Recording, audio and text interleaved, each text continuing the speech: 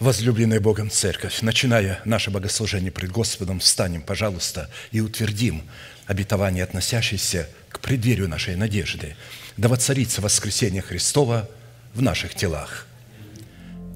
Склоним наши головы в молитве.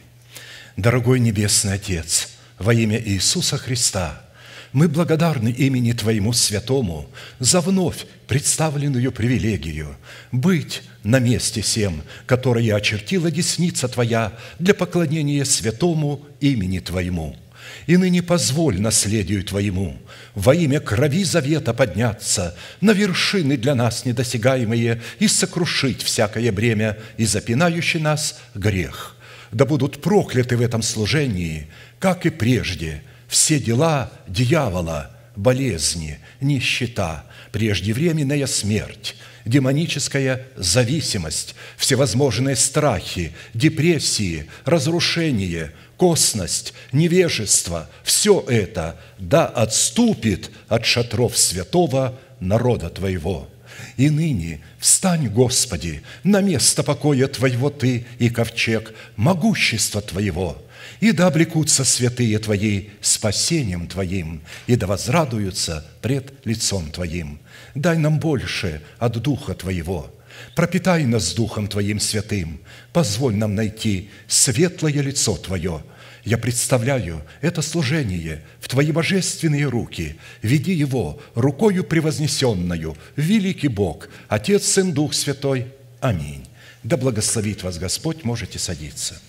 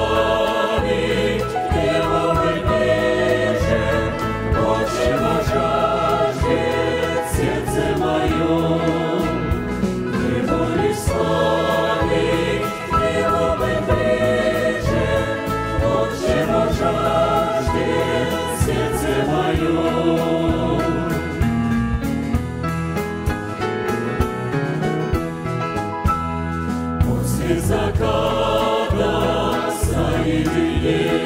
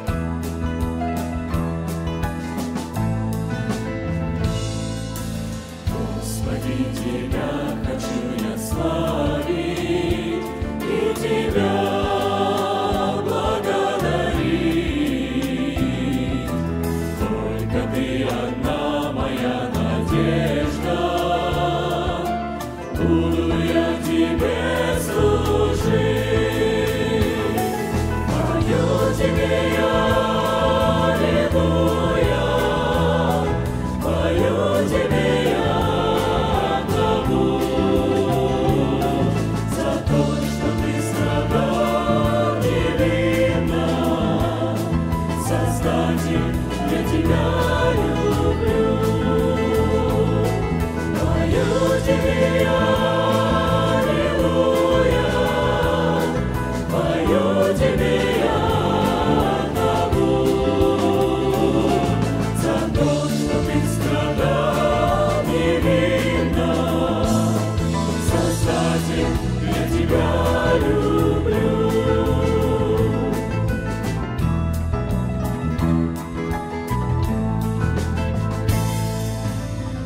Когда в дороге спотыкаюсь, вижу руку помощи твою.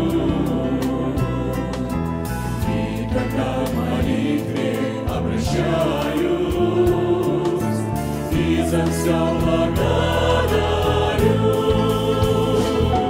пою тебе я, аллилуйя, пою тебе я одному, за то, что ты страдал невинно, Создатель, я тебя люблю, пою тебе я, аллилуйя, пою тебе я одному, за то, что ты страдал невинно, Создатель, я тебя люблю.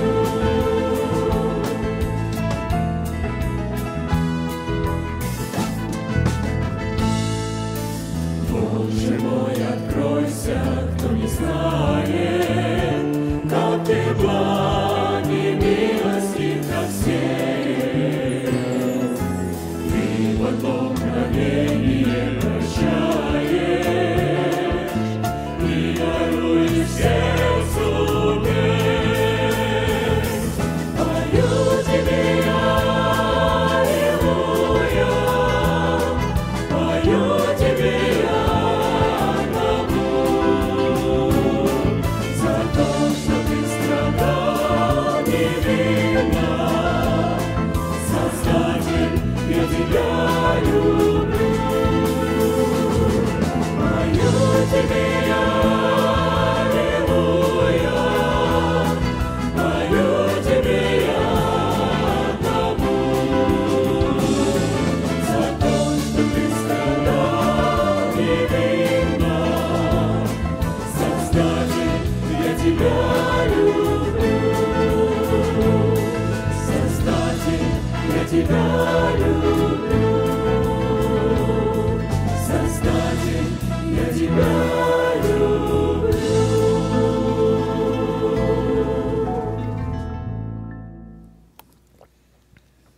And so before we begin to again submerge into our inheritance that God has placed into His Word, the unchanging epigraph to the study of the Word of God is Luke 24:44. Then Jesus said to His disciples, "These are the words which I spoke to you while I was still with you, that all things must be fulfilled which were written in the law of Moses and the prophets and the Psalms concerning me."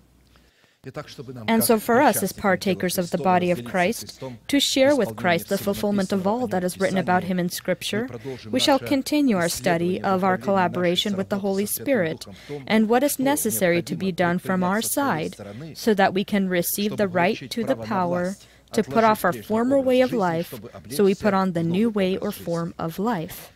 Ephesians 4:22-24. That you put off concerning your former conduct the old man, which grows corrupt according to the deceitful lusts, and be renewed in the spirit of your mind, and that you put on the new man, which was created according to God in true righteousness and holiness. And to fulfill this command, we know we need to utilize three charging and fundamental verbs, and these are put off, be renewed, and put on. Your decision regarding these three destiny-affecting questions will depend on whether you transform yourself into a vessel of mercy or a vessel of wrath, or more specifically, will the completion of our salvation happen that is given to us in the format of a guarantee, or will we lose it and our names be forever blotted out of the book of life? In a particular format, we have already looked at the first two questions and have been studying the question what conditions are to be fulfilled, so that by the means of an already renewed mind, we can begin the process of dressing ourselves into the power of our new person that is created in accordance to God in Christ Jesus in righteousness and holy truth. Linked to the clothing of ourselves into our new person, we came to the conclusion that we need God's help. That is, we need His mercy. The means of receiving any kind of help from God, in this case His mercy, is prayer and worship. We more than once note that prayer is not just the conversation you have with God, but the lawful right that a person gives heaven to intervene on earth, and we give God this right upon His conditions. One of these prayers of David, written in the 143rd Psalm, we see the conditions based upon which a person is called to give God the right to have His mercy intervene in our life. This has been the subject of our study. Hear my prayer, O Lord. Give ear to my supplications. In your faithfulness answer me, and in your righteousness do not enter into judgment with your servant. For in you and in your sight no one living is righteous. For the enemy has persecuted my soul. He has crushed my life to the ground. He has made me to dwell in darkness like those who have long been dead. Therefore my spirit is overwhelmed within me. My heart within me is distressed. I remember the days of old. I meditate on all your works. I muse on the works of your hands. I spread out my hands to you. My soul longs for you like a thirsty land. Answer me speedily, O Lord. My spirit fails. Do not hide your face from me, lest I be like those who go down into the pit. Cause me to hear your loving kindness in the morning, for in you do I trust. Cause me to know the way in which I should walk, for I lift up my soul to you. Deliver me, O Lord, from my enemies. In you I take shelter. Teach me to do your will, for you are my God. Your spirit is good. Lead me in the land of uprightness. Revive me, O Lord, for your name's sake. For your righteousness' sake, bring my soul out of trouble. In your mercy, cut off my enemies, and destroy all those who afflict my soul, for I am your servant.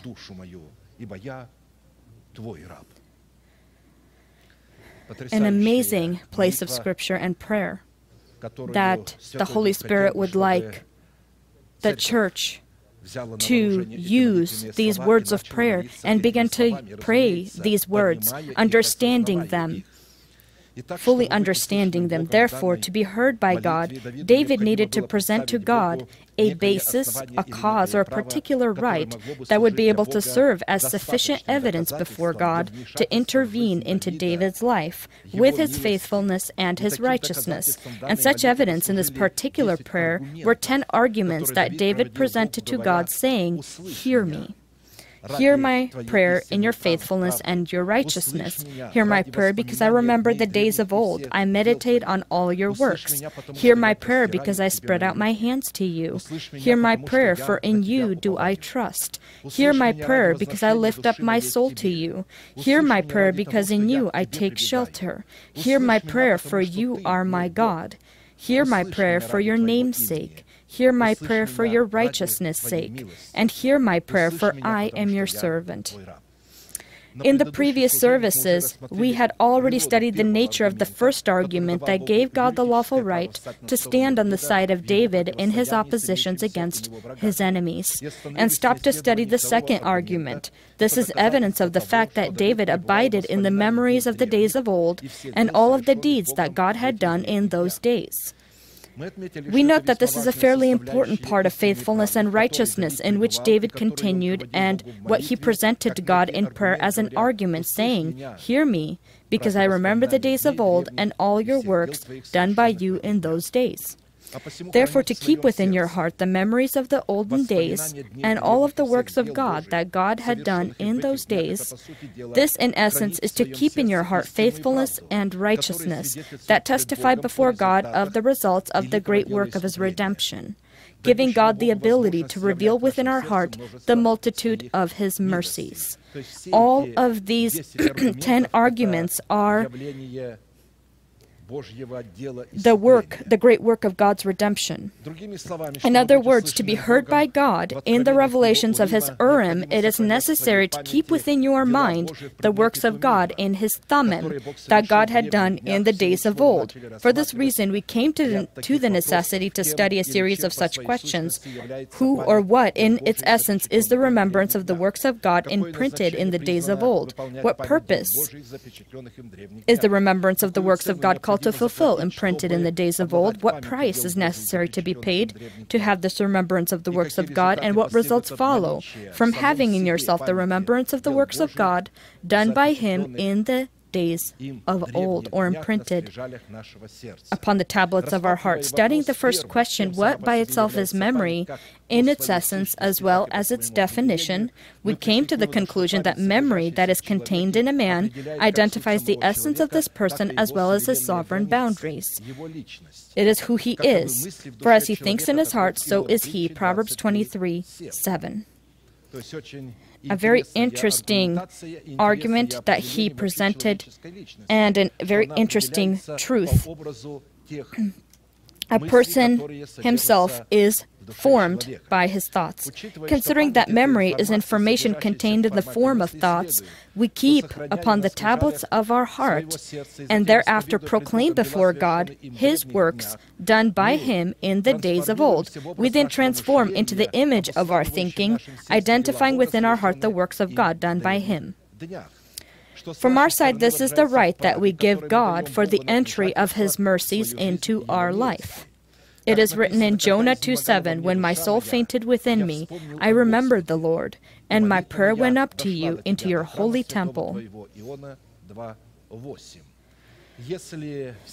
Therefore, keeping within your heart the memories of the works of God done by Him, when a person calls and presents this evidence, then his prayers will absolutely reach the temple of the holy God, and God will respond. Keeping again within your heart these memories of the works of God done by Him in the days of old, we blot out of our memory the works of men, as well as the information that has been passed down to us from the sinful life of our parents. Our cells are programs, a living program, and we are carriers of this information, this program, and they immediately already are with a program when we're born. When we're born with a program of curse, the sinful life of our parents that has condemned us. But when we meet the life of God with the mercy of God, with the redemption of God, and when we look at what God has done in His works of redemption, and we write this into our heart, then writing this writing blots out, the writing itself blots out. When I say, Lord, I refuse and I reject this sinful life of my parents, this genetical code that's been passed down, this is good and we have that right.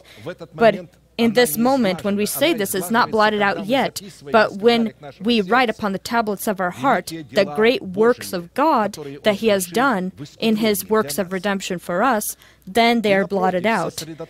And the opposite effect, when we focus your eyes and your thoughts upon the works of men, we blot out the memory of the works of God within our heart, and in this way deprive ourselves of the right to eternal life, and ourselves condemn ourselves to perish into the lake of fire.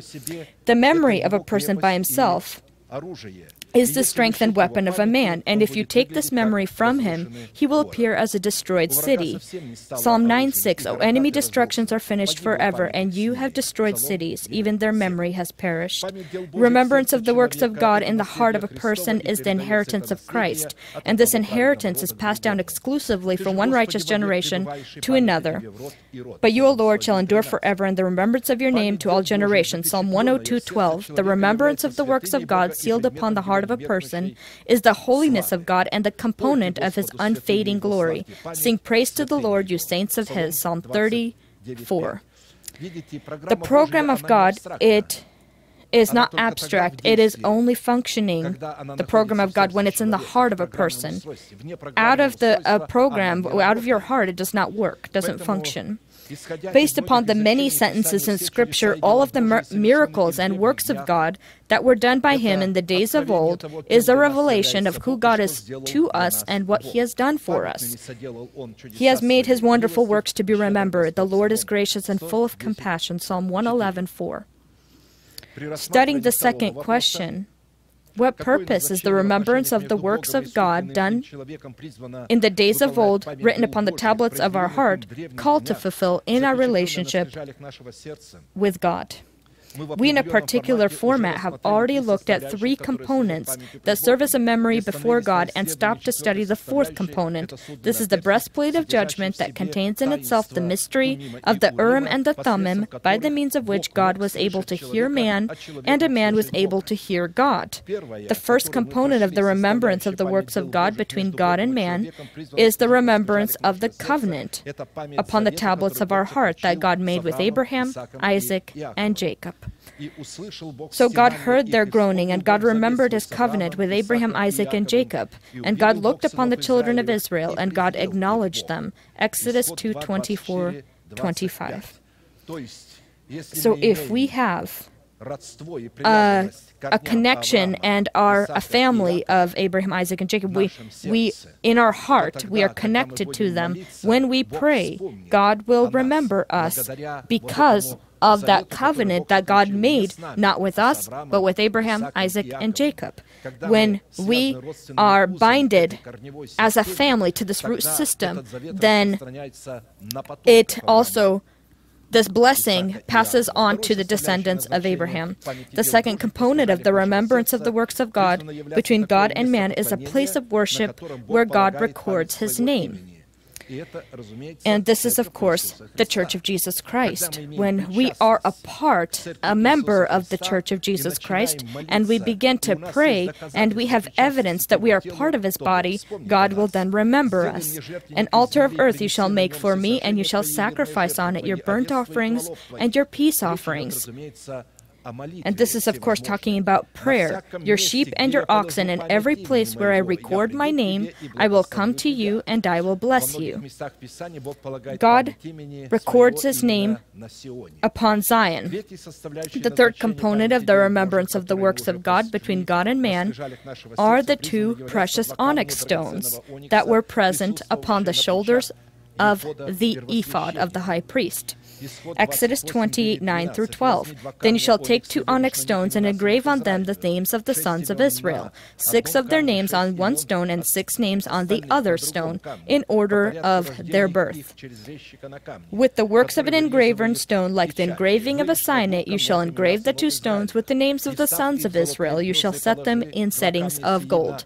And you shall put the 2 stones on the shoulders of the ephod as memorial stones for the sons of Israel. So Aaron shall bear their names before the Lord on his 2 shoulders as a memorial.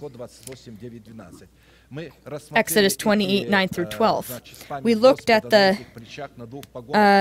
memorial, this being as a memorial, as a blessing and cursing, symbolizing blessing and cursing. 6 tribes upon Mountain Gerizim and the other on Mountain Gebal both stood. 6 tribes there, 6 tribes there, and the 6 tribes from the other and from the one and the other, every time they spoke a blessing and a curse, they confirmed them, and they confirmed all these blessings, they confirmed all the curses, and so they began to function.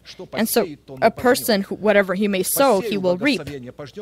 He sows blessing, he will reap blessing. If he sows curse, he will reap curses. And so when we have this teaching about the blessing and cursing, and we can present before God that we accept this, today the so-called tolerant Christianity do not accept this teaching. They don't exist. They don't have this existence of this position in God. They have tolerance. They just want blessing, and they allow in their mind all going to go to heaven. They allow this in their mind. Gays and lesbians, Democrats, whoever else they want. But people destroy the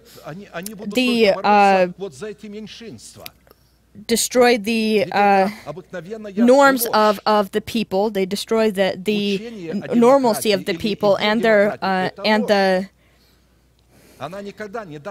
respect of the people, and they support these things. If God created theocracy in the church, the country can only be led by a king if he has all the power. That is when peace will exist in that kingdom.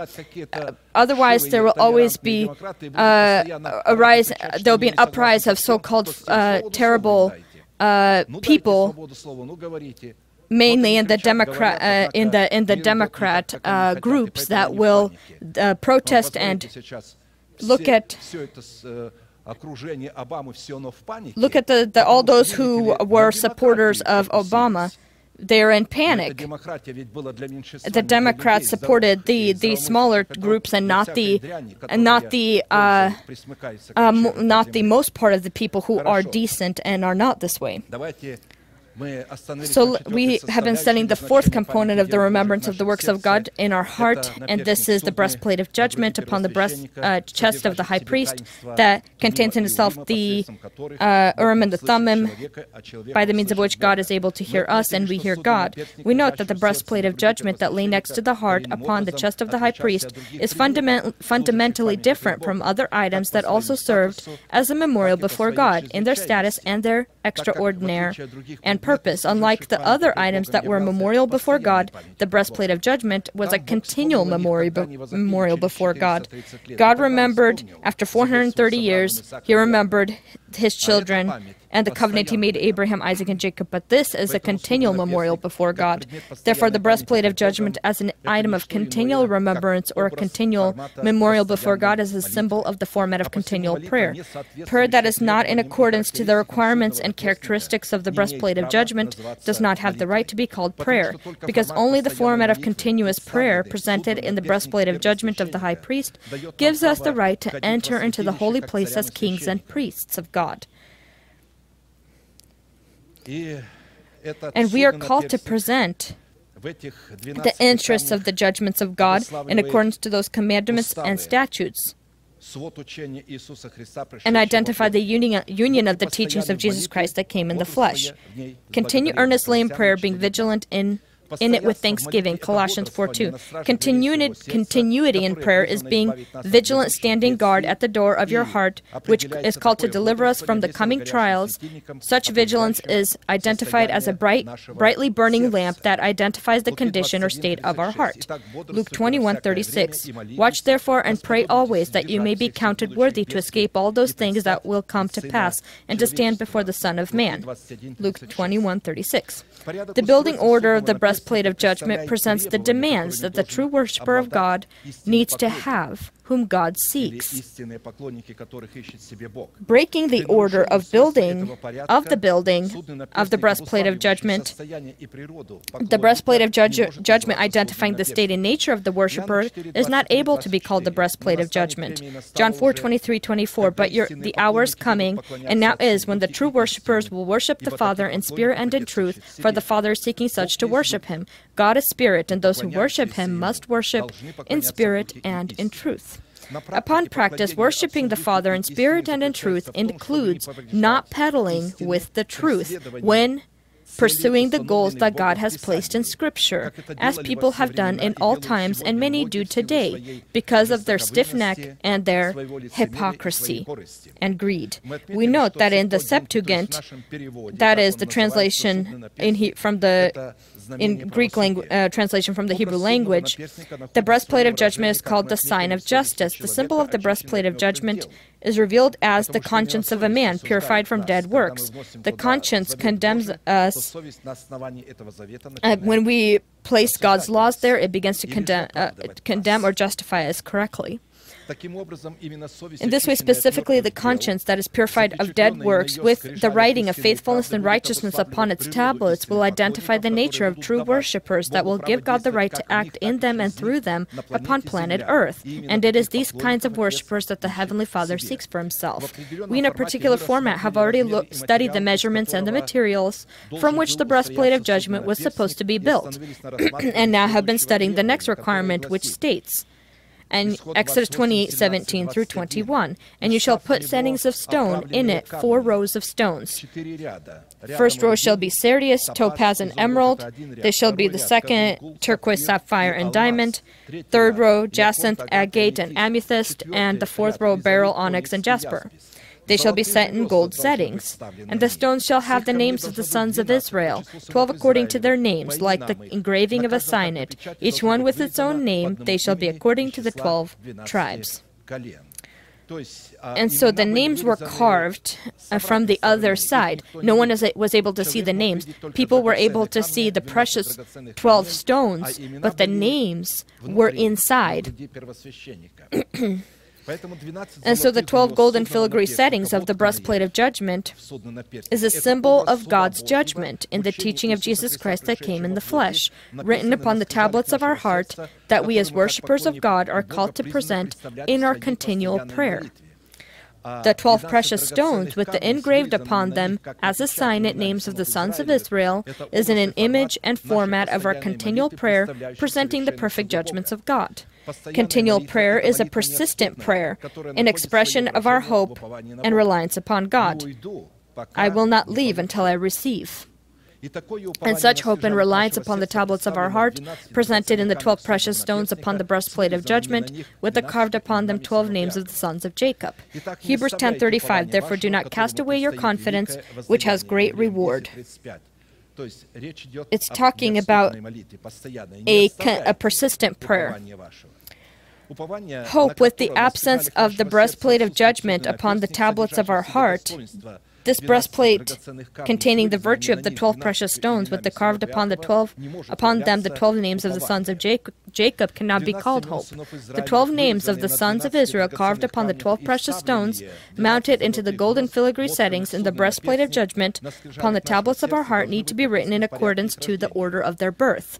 The building or preparing of the breastplate of judgment contains the same order that the 12 precious foundations of the wall of the New Jerusalem, as well as the order of the 12 pearly gates have. However, they have a different function and different purpose.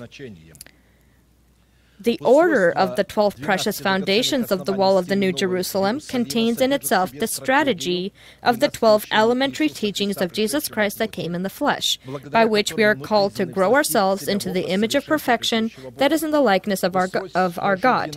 The order of the 12 pearly gates of the New Jerusalem contains in itself the strategy of the trials of Christ, which are the keys to entering the kingdom of heaven, which is the tree of life that bears fruit of life each month. The order of the tree of life that bears fruit 12 times each month of the year contains within itself the strategy to be dressed into the new person, created in accordance to God in righteousness and holy truth. And we will remember that all the beauty and order of the temple was built for one holy item and for the sake of one single item, and this was the golden ark of the covenant. The same thing with the ephod of the high priest, with the connected to it breastplate of judgment. It was created for and served only one holy item. This item very accurately was called to duplicate and fulfill the function of the golden ark. This was the Urim and the Thummim. The golden ark, as well as the breastplate of judgment, symbolically represented the conscience of a man that is cleansed from dead works. The Urim and the Thummim is a light and perfection light and the right, and a revelation and truth. The 10 commandments that were placed inside the Ark of the Covenant was the truth, and this truth upon the breastplate of judgment is the Thummim. The revelation that a person could receive at the mercy seat, or the lid of the Ark of the Covenant, is the Urim, in the breastplate of judgment. Therefore, only a person that contains a conscience that is cleansed from dead works, or a wise heart upon the tablets of whom the truth is written, can be a worshipper of God. This is the Thummim. That is why the revelation of God, which is the Urim, was able to be only within the boundaries of the truth, in the form of the Thummim. That is the teaching of Jesus Christ that came in the flesh. As it is written, I have put wisdom in the heart of all the gifted artisans, that they may make all that I have commanded you. Exodus 31:6. It's talking about the building of the house of God that God desired to live in. Here we're talking about the quality of wisdom that is contained in the Thummim and the Urim, and about the fact that those who carry the Thummim and the Urim are worshippers of God and possess the immune system of the Holy Spirit. Deuteronomy 33:8-11, and of Levi he said, let your Thummim and your Urim be with your Holy One, whom you tested at Massah, and with whom you contended at the waters of Meribah, who say of his father and mother, I have not seen them, nor did he acknowledge his brothers, nor does he know his children, for they have observed their word and kept their covenant. They shall teach Jacob your judgments, and Israel your law. They shall put incense before you, and a whole burnt sacrifice on your altar. Bless his substance, Lord, and accept the work of his hands. Strike the loins of those who rise against him, and of those who hate him, that they rise not again.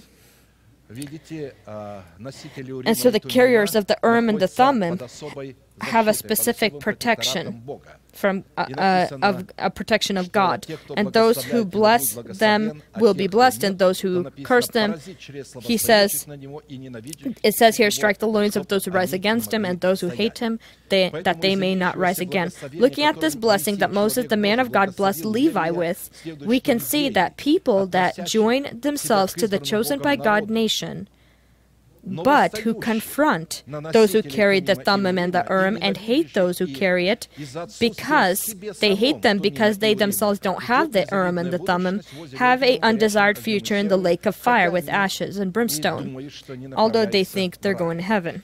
In a particular format, we have already studied the first 5 qualities of a worshiper and the virtue of the 5 precious stones, the ruby, topaz, emerald, carbuncle, and sapphire. They have upon them carved like on a signet the names Reuben, Simeon, Levi, Judah, and Dan. By them God was able to continually reveal his interests upon planet Earth. And stop to study the 6th quality of a worshiper revealed upon the breastplate of judgment of our heart in the virtue of the precious stone diamond. The 6th quality, the 6th name, in the 2nd row from the bottom upon the precious stone of the breastplate of judgment of our heart, is the name of the 6th son of Jacob, Naphtali, which means wrestler. And Rachel's maid Bilhah conceived again and bore Jacob a 2nd son. Then Rachel said, with the great wrestlings I have wrestled with my sister, and indeed I have prevailed. So she called his name Naphtali. Genesis 37:8. We note that the diamond is a brilliant stone, and the word brilliant really doesn't apply to any other stone except for the diamond. This includes gemstones faceted in some other kind of way that isn't the brilliant shine and polish of a diamond. The diamond or the brilliant stone is a pure carbon, and that is why it possesses such hardness or solidity.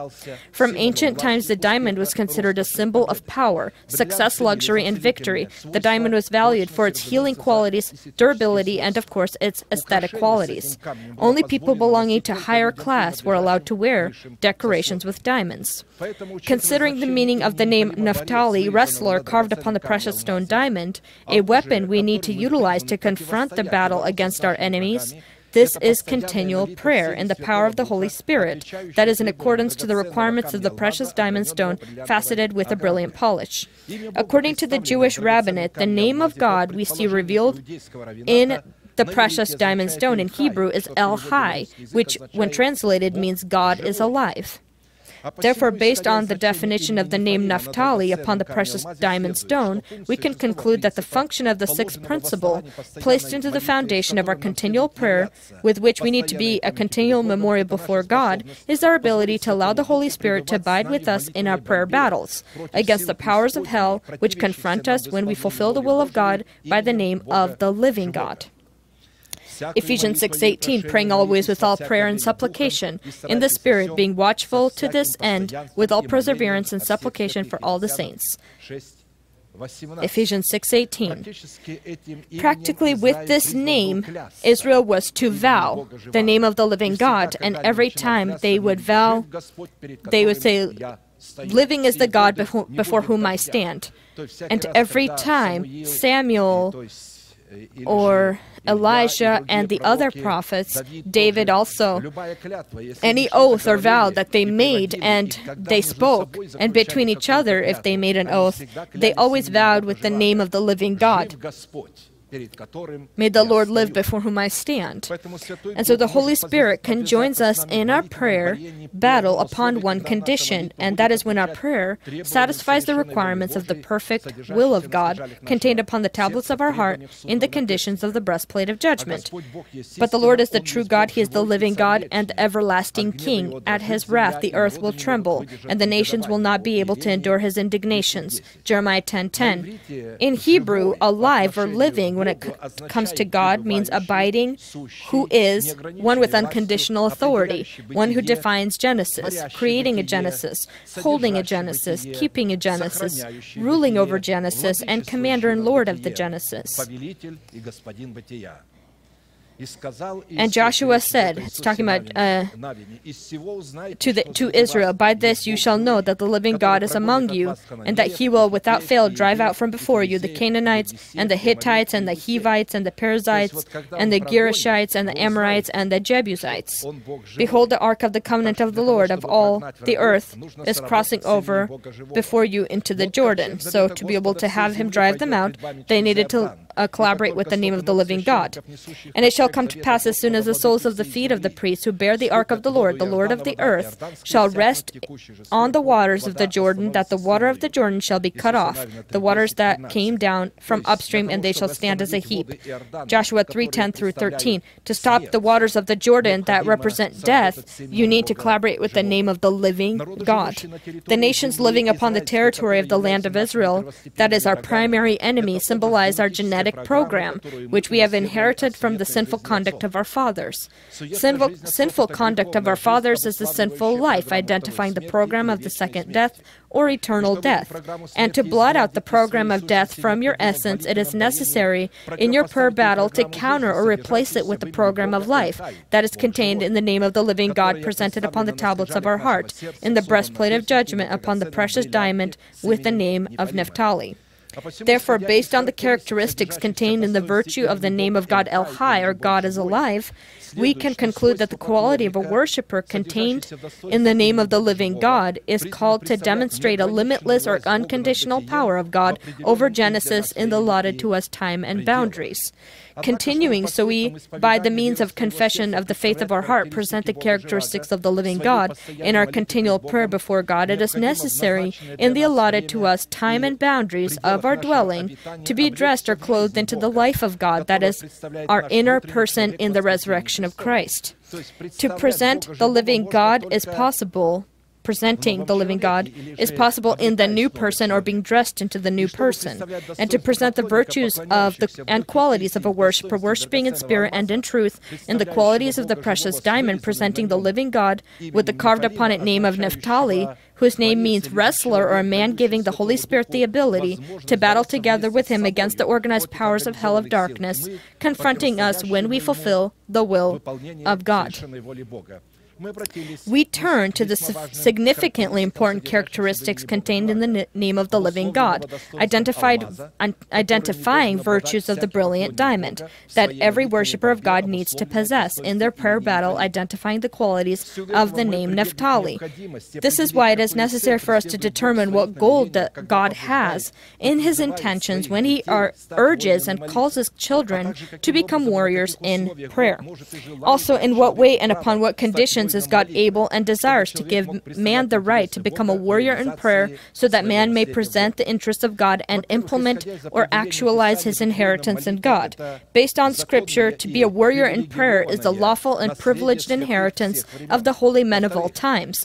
Secondly, this is their primary or firstmost purpose that is revealed in their calling to trample upon uncleanness and the unclean in their prayer battles.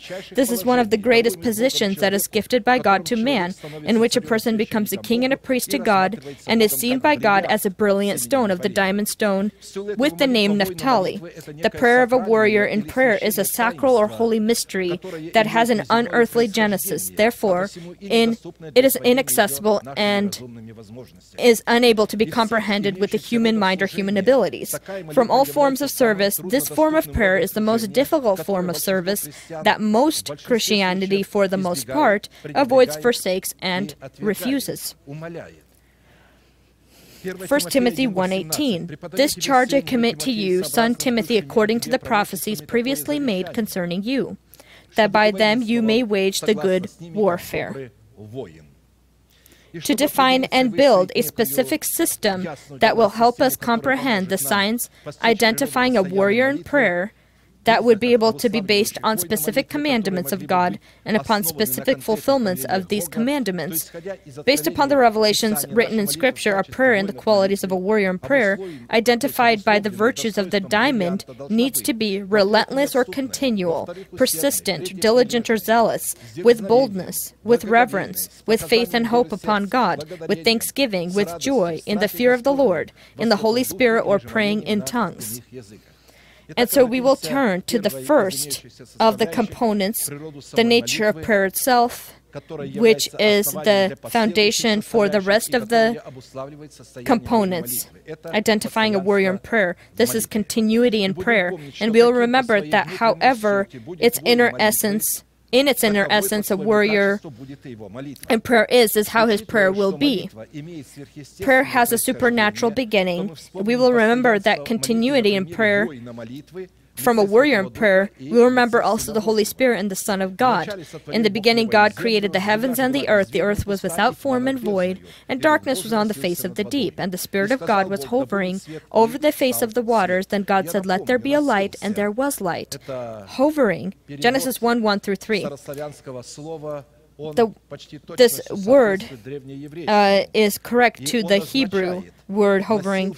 It means carried in himself the thoughts of God, was the carrier of the interests and desires of God, glided over the thoughts of God, moved at the speed of lightning over the thoughts of God, focused upon the thoughts of God, showed that he is ready to fulfill the thoughts of God, trembled and shook before the thoughts of God, ruled himself over the thoughts of God, warmed and activated thoughts of God to action, caressed the thoughts of God, and surrounded and remained in the thoughts of God. So the Son of God, receiving the image of man, was supposed to discipline in himself the qualities that he had. When he was not born with these qualities. He was born as a regular person and needed to discipline in himself those qualities and virtues which he then had in heaven. And so the Son of God, as the Son of Man, needs to be an example of a warrior of prayer for us, and the example of the Holy Spirit, not looking at the fact that his prayer was done in the Holy Spirit and in the power of the Holy Spirit. His continuity in prayer was the result of his discipline, because he, as the Son of God, received this quality by practice. Luke 22:39 through 41. Coming out, he went to the Mount of Olives as he was accustomed, and his disciples also followed him. When he came to the place, he said to them, "Pray that you may not enter into temptation." And he was withdrawn from them about a stone's throw, and he knelt down and prayed. Accustomed to prayer is practicing a habit that is developed from continuity. So you're practicing a habit that is developed from continuation or continuity when a person disciplines himself and does something regularly at the same time. And so this person with time will have the need to do what he usually disciplined himself to do. A person becomes dependent from his very habit that he has practiced in himself and formed in himself. And with time, these habits become a quality of a person's character. And so the habit of prayer is the work, the path of continual prayer, and the character of the Son of God as a warrior in prayer. The Son of God as the Son of Man practiced these things and developed them so that they became a regular thing for him. And this is for you not to fulfill your own desires, but God's desires.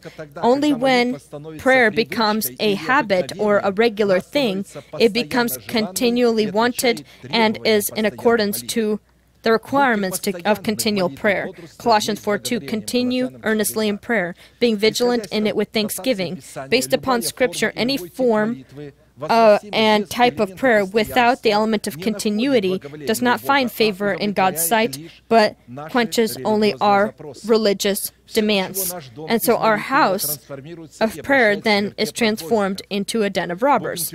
We will clearly keep in our mind that everything that God does today, and will do on earth, including the future of all men, needs to be done through the prayers of men that contain in themselves continuity.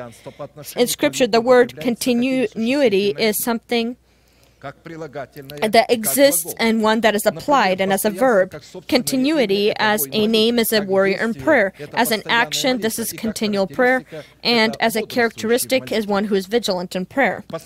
Continual prayer is continually supporting that fire that is in our spirit, having a continual relationship with the Holy Spirit that is not interrupted by sin. To be continual in prayer is to be vigilant and stand guard of the interests of God. This is the position of fulfilling your calling to inherit rapture. And this means to be placed by God, to remain in your place, placing boundaries for yourself that are placed by God. Keep these boundaries from the attempts of the devil, not go out of the boundaries of your responsibility, not bend away from your goals, to be vigilant with thanksgiving and restore a destroyed foundation. That's why in our service to God, in the virtue of a warrior in prayer, we always see the undeviating requirements, holy instructions, necessary warnings, exceptional requests, and immediate military orders. We see these in the Word of God. In the dictionary defining the word continual, we see it as uninterrupted, one that does not stop, faithful, eternal, and does not change in its habits and its direction. In Scripture, this word is, first of all, the name of God, where we see His virtues and where we see His characteristics or qualities. This is the name faithful, that contains in itself continuity and unchangingness. Now I saw heaven opened, and behold, a white horse, and he who sat on him was called Faithful and True, and in righteousness he judges and makes war. Revelation 19:11. This is, of course, a parable or an allegory. What do you think? Upon what horse was he riding? What is this white horse? And what are the horses that followed him also? These are our new bodies.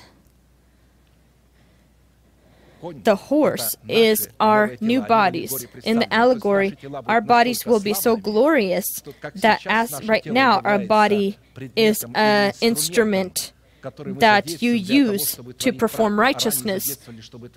Before it was for unrighteousness, and so the horse, emotions and feelings, but these will be different feelings. This will be the white, pure, renewed, the new body that's in the likeness of Jesus Christ.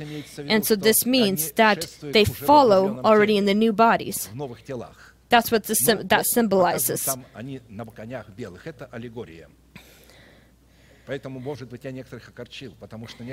So some people think that they really will be on white horses following Jesus. These will be your new bodies. In Hebrew, faithfulness of God is in the names Yahweh, Elohim. The full meaning of this is one who is strong, who abides himself or binds himself now and forever. And so this Yahweh Elohim is mentioned 324 times in Scripture. Because of this characteristic of God, faithfulness, and His name, faithfulness in prayer, we need to see these things and apply them to our prayer. To receive, to practice this practice and to develop the faith of our heart, we need to continually listen to the Word of God. In order to possess continual prayer and to discipline yourself, we need to continually listen to the Word of God, hear it. The church is created for this very purpose. When we continually, Tuesday, Friday, Sunday, a person comes, he can practice in himself the habit, and he will be pulled, he will have the desire, and only then will he be as a warrior in prayer. A person cannot be a warrior in prayer if he will not come on all services, upon the condition, of course, there are exceptions. If you're learning or you were working or got sick, and God will not see this as a sin, but He'll see where He could have and didn't. This is that moment that God will see that this person could and went. When you practice these things, when you come here, this is house of prayer. We pray when we hear the Word of God. This is an element of prayer as well. Listening to the Word of God is an element of continual prayer as well. As faith in the format of faithfulness and continuity in prayer happens when we continually listen to the Word of God. So then faith comes by hearing, and hearing by the Word of God. Romans 10:17. If you don't have enough faith, that means you're not continually listening to the Word of God. Listen to the Word of God continually, turn it on at home, and you will see that in the needed moment when everything's shaking, you will have the faith, because it happens because you continually listen. The next condition of identifying continual prayer after listening to the Word of God is studying and meditating what you heard about God and about His goals. We need to meditate about who God is for us and His character. Isaiah 45:23, I have sworn by myself, the word has gone out of my mouth in righteousness and shall not return, that to me every knee shall bow, every tongue shall take an oath. He swore by himself, and so we are... I have sworn myself, the word has gone out of my mouth in righteousness and shall not return, that to me every knee shall bow and every tongue shall take an oath. Isaiah 45:23.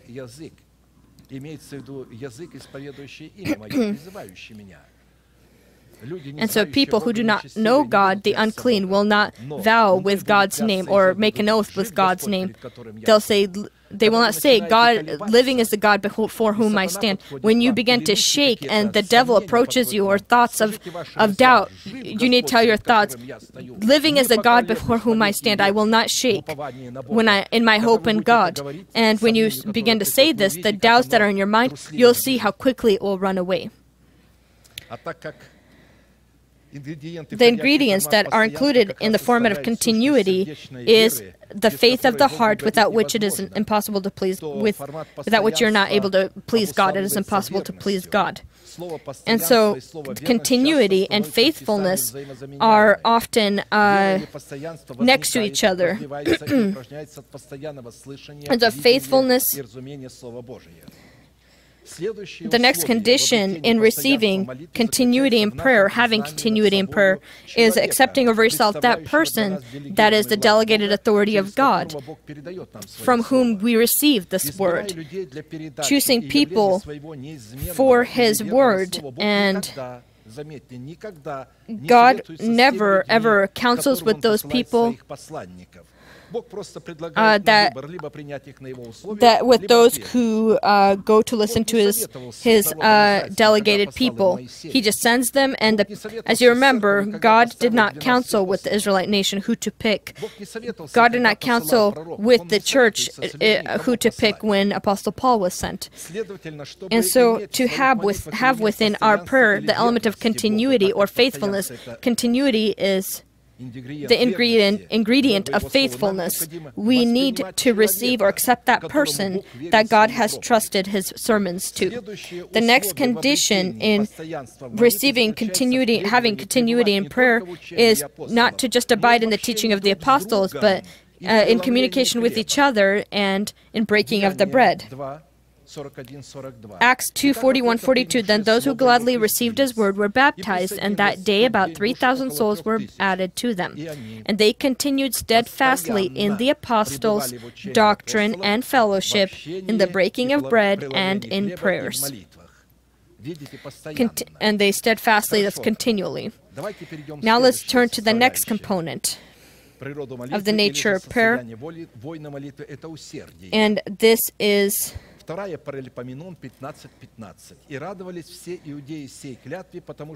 diligence. 2 Chronicles 15:15. All Judah rejoiced at the oath, for they had sworn with all their heart and sought him with all their soul, and he was found by them, and the Lord gave them rest all around. And so in this place of Scripture, diligence is the great desire or great hunger and thirst to find God or to get to know God. This is your inner state. And when God gives a response to this kind of thirst or hunger, in his peace, then the peace is receiving the Holy Spirit as the Lord of your life. As the Lord gives us the Holy Spirit as the Lord and Master of our life, a person will have peace only when the Holy Spirit will be his Lord and his Master and not his guest. On the last day, that great day of the feast, Jesus stood and cried out, saying, "If anyone thirsts, let him come to me and drink.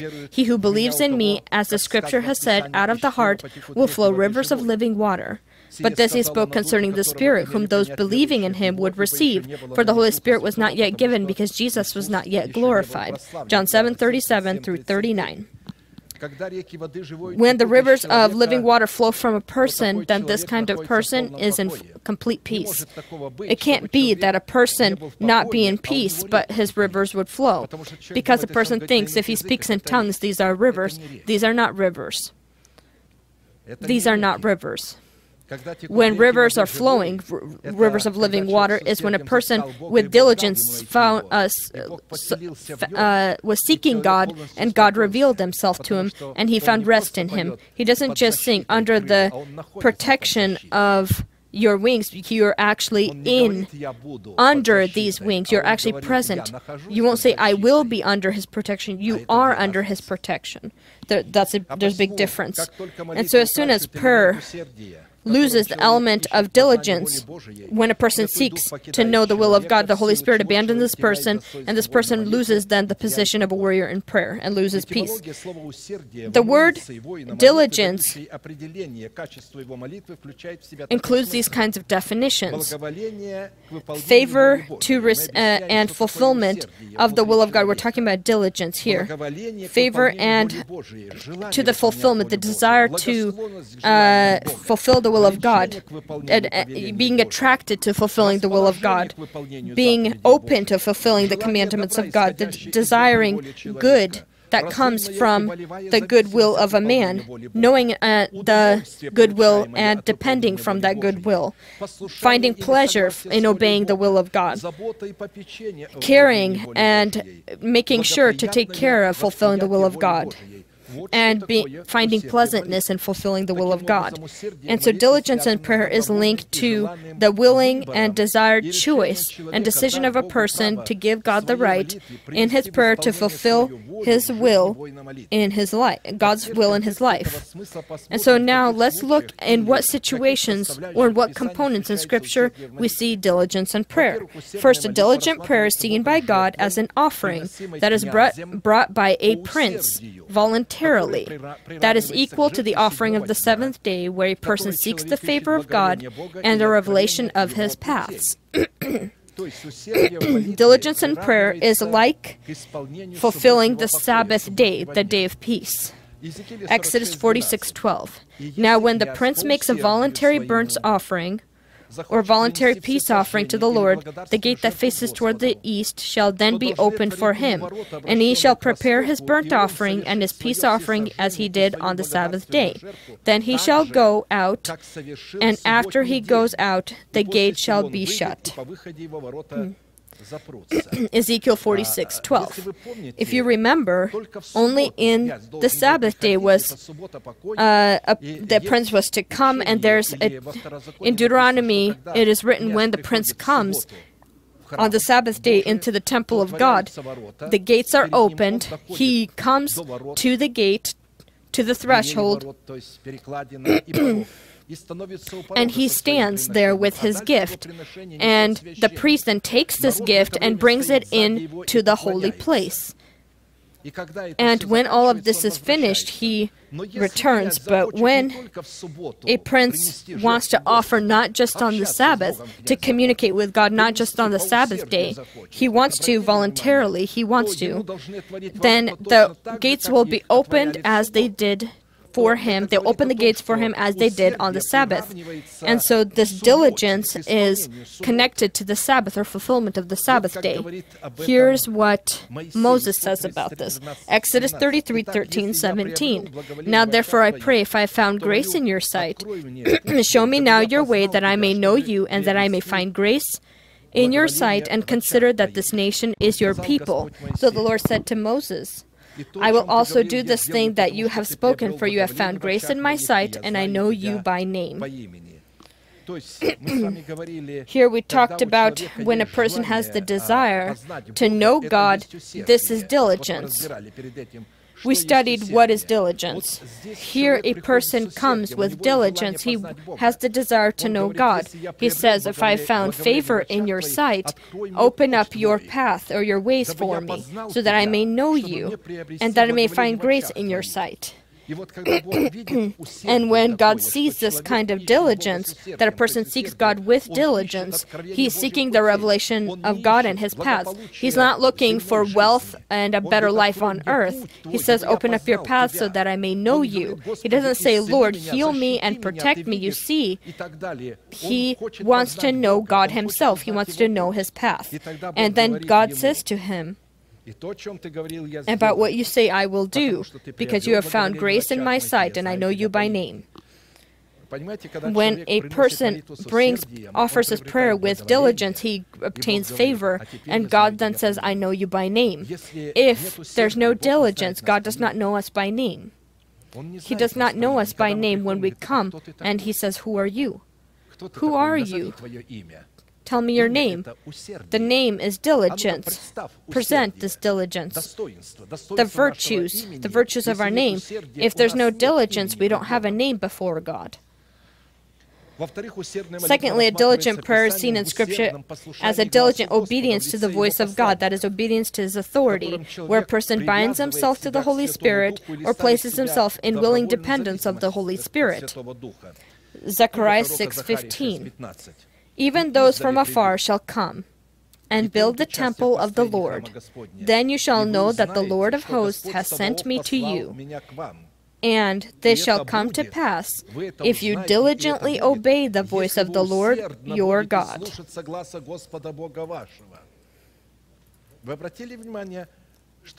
So the promises are given, gifts are given, rewards are given for diligence.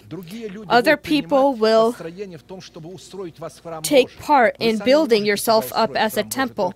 You yourself can't build yourself up. All the scriptures say, build yourself into a spiritual house, a holy temple. We ourselves alone, though, can't do this. Why? Because others also need to help us. Because we don't have all of the ingredients to make of ourselves.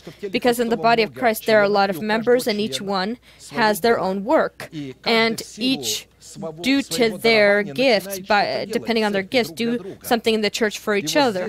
And when we do something one for the other, we will do for each other upon the condition that we will diligently obey the Lord our God. And this is diligently obeying God, and only this obeying, and that means obeying his delegated people. And God will then surround us with those people that will help us build ourselves up into the house of of God into a royal priesthood. Alone, none of us will ever be able to do anything. Paul couldn't alone build himself. Paul said, "Pray about me." To pray about each other is they will come from afar and take part. Do you know how many people pray for us today, for our church? In other countries, people, our sister churches, are always praying about us and blessing us. They watch, and with jealousy, not a jealousy that's bad, but a good kind of, and we receive this from you, and we bless you, we pray for you, is what they say. And God sees these from afar, these prayers. They will come, but we pray for them. And they will come and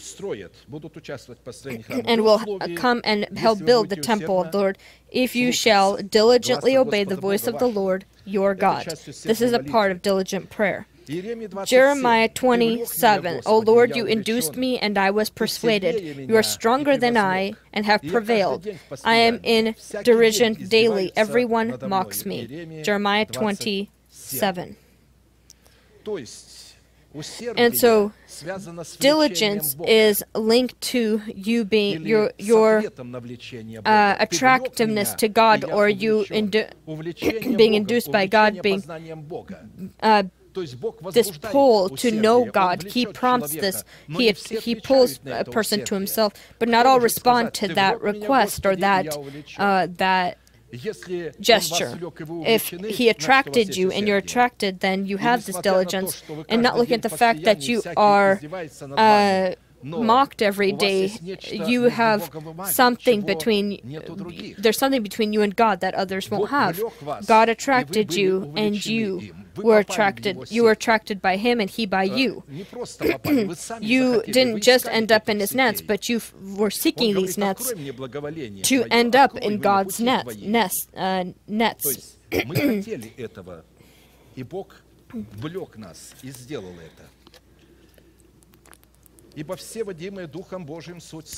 For as many as are led by the Spirit of God, these are the sons of God. Romans 8:14.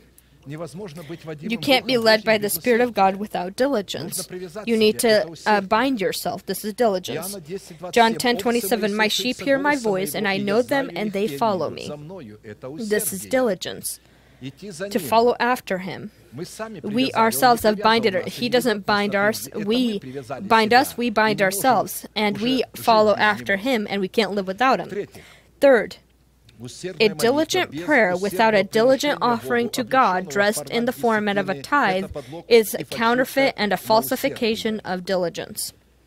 Then the Lord spoke to Moses, saying, speak to the children of Israel, that they bring me an offering. From everyone who gives it willingly with his heart, you shall take my offering. Exodus 25, 1 and 2.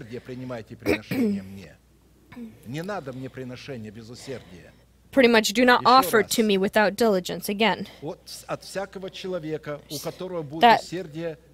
speak to the children of Israel that they may bring me an offering from everyone who gives it willingly with his heart. They came both men and women, as many as had a willing heart. Willing heart is diligence, and brought earrings, nose rings, rings, necklaces, all jewelry of gold. That is every man who made an offering of gold to the Lord. Exodus 35:22. At that time there was no money, and so what they had were golden and silver items and clothing and so forth. And everything they can bring to God was these things, these treasures. And so from this, God then built the temple. The spiritual house God will build of our tithes. We need to understand this is not just honoring God, but this is also a building material that will build our spiritual house, will turn us into a spiritual house. This is what this means. Here's what Apostle Paul says about this. 2 Corinthians 8:12. For if there is first a willing mind, he's talking about bringing of tithes, it is accepted according to what one has, and not according to what he does not have. 2 Corinthians 9, 1, 2. Now concerning the man ministering to the saints, it is superfluous for me to write to you. I know your willingness, about which I boast of you to the Macedonians, and your zeal has stirred up the majority. 2 Corinthians 9, 7. So let each one give as he purposes in his heart, not grudgingly or of necessity, for God loves a cheerful giver. As you can see, if people would understand that without offering of tithes to God, they can't be built into a house of God. Because this is not just food. He says, so that there may be food in my house, but from this food, from this means, God builds us. He accepts each person. And so they came and brought, and Moses, he then built the tabernacle with these things. And God then came and lived in this tabernacle, and they were able to come to the Lord. God made this tabernacle in us, will make in us. Together we will feel and understand this tabernacle, but it will be within the person. God wants one bringing diligently would become his tabernacle. A person who does not bring to God, does not honor God with tithes and offerings, will not be able to be a temple of God, will never be able to be built into a temple of God.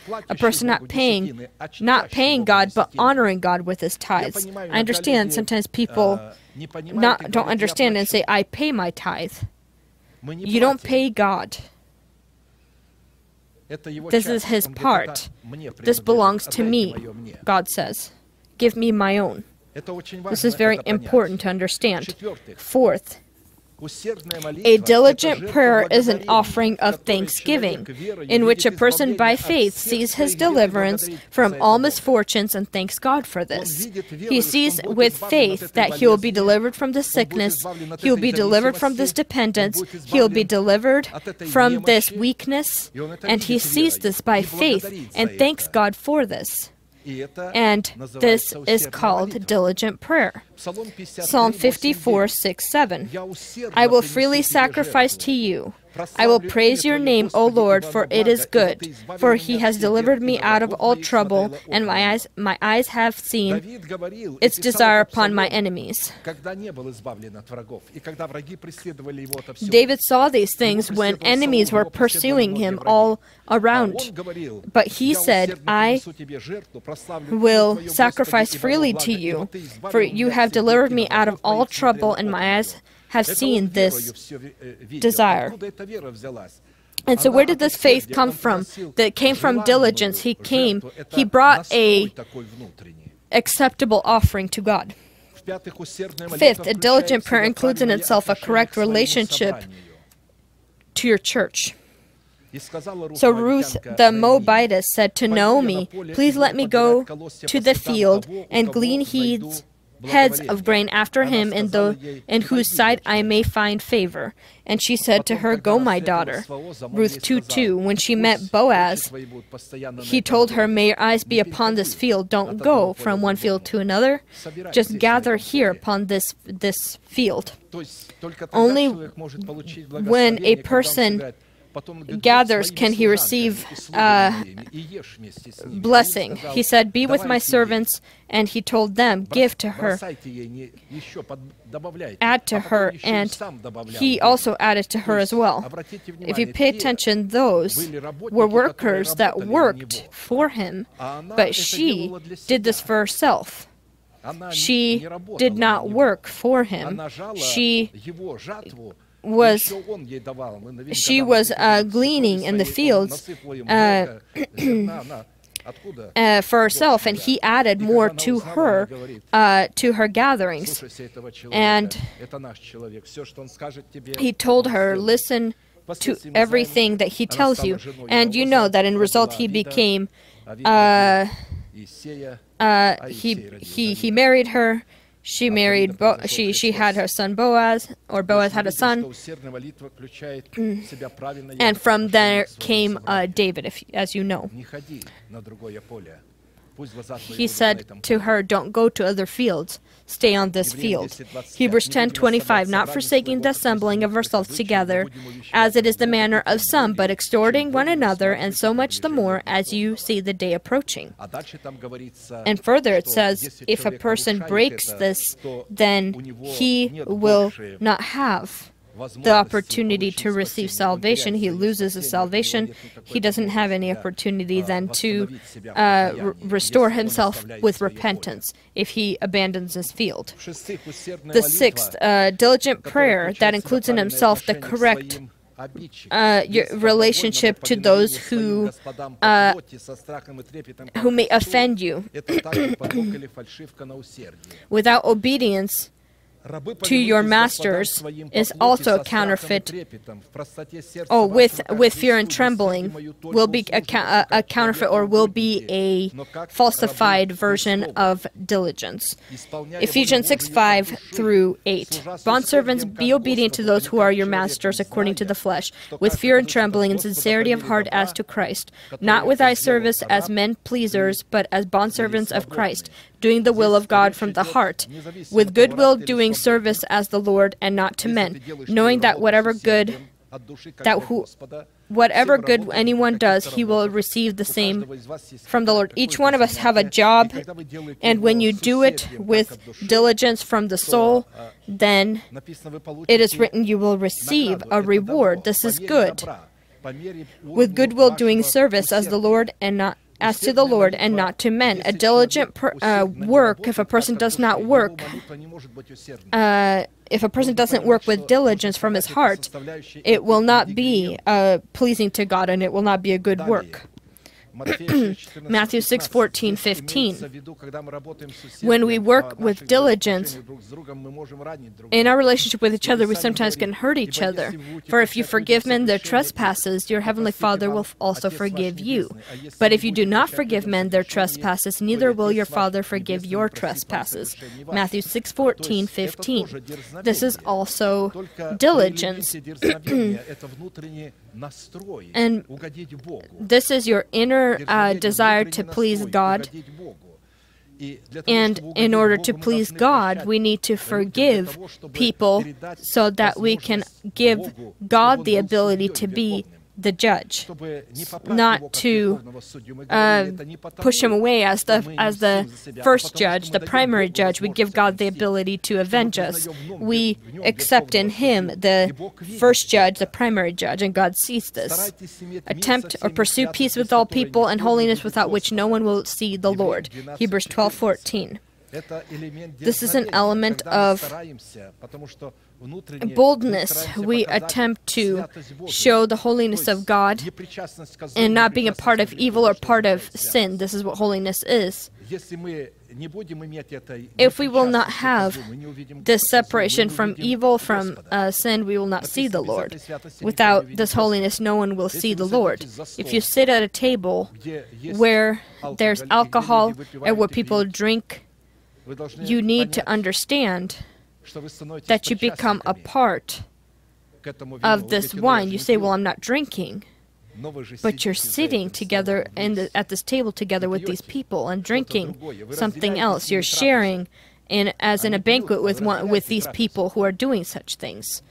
Don't sit at the table with those who drink, because then you will not show holiness, but you need to show holiness and say, I can't eat and drink with you, because here there is alcohol here. I'm a holy person. I'm not a part of evil. This evil, it destroys more than drugs or accidents on the street. Alcohol does. If you look, there's nowhere is there so much misfortune as with alcohol. People say 5-10 people died. This is a tragedy. But from alcohol, hundreds of thousands perish and die. From alcohol, no one sees this, that a husband comes drunk home and hits his wife and children. No one pays attention. These great leaders, so-called leaders, come home and destroy their houses. But because they can't fight with this, they just agree with it. But you say, but here it's normal they just drink a little bit. Yeah, they just drink. But it's one thing when accidentally, if I'm sitting at a table and I invited and suddenly this person orders wine. I ended up in a situation, I invited guests and they brought their children and these children ordered wine. Of course, I did not stand up and leave. I said to these parents, you do know for me, this was not comfortable. But the parents said, well, they're adults, we didn't have the right to tell them. If I knew beforehand, of course, if there will be wine there, I will not go there. But this person, using my kindness, ordered wine. I didn't stand up and leave, of course, in that situation, but inside, I understood that if I stand up and leave, will I show holiness or not? I won't show holiness in that situation because they will not understand me. Those who will sit on purpose when they come and they drink, they will understand me. But these will not understand me. I'll tell them later that you can't drink wine, this is a sin. Blessed are the peacemakers, for they shall be called sons of God. Matthew 5:9. We're talking here about what diligence is. Without a person who does peace, or a peacemaker, a person is trying to make people be at peace with each other and not argue with each other. If a person is always making two people argue, he is not a warrior in prayer. And the final, diligent prayer is the correct state of the human heart that shows diligence, a diligent attempt to live quietly and do your work with your own hands. That you, First Thessalonians 4:11-12. That you also aspire to lead a quiet life, to mind your own business, and to work with your own hands as we commanded you, that you may walk properly towards those who are outside, and that you may lack nothing. A very important component. Lazy people are people who do not want to work and will live parasites of the community. That Apostle Paul said, if you don't work, you don't eat. God is a worker. He's not lazy. And so boldness and laziness, they are two opposites. They are opposition to one another, and we need to understand that. Considering that our time is up today,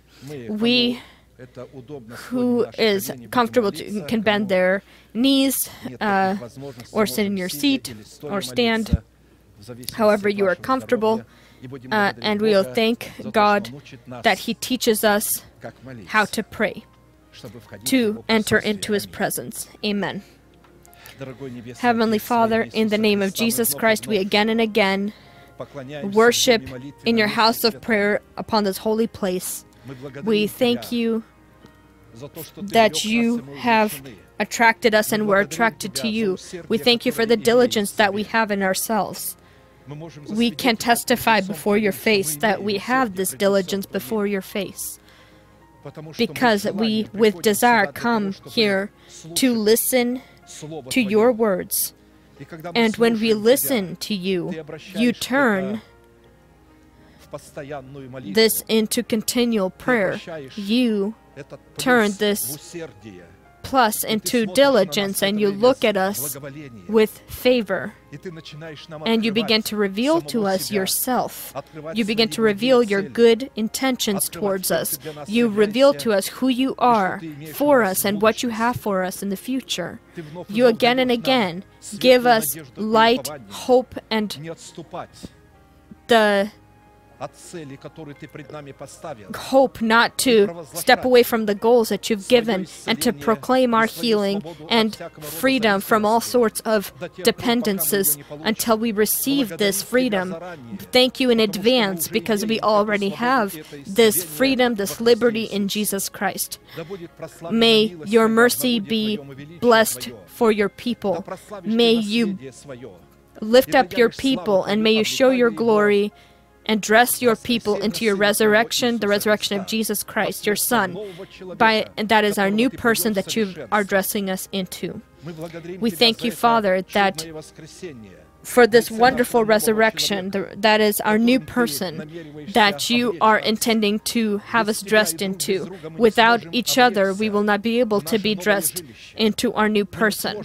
Without each other, we will not be able to build ourselves into a royal house and a holy priesthood if we don't utilize those gifts that we've received from you by your grace.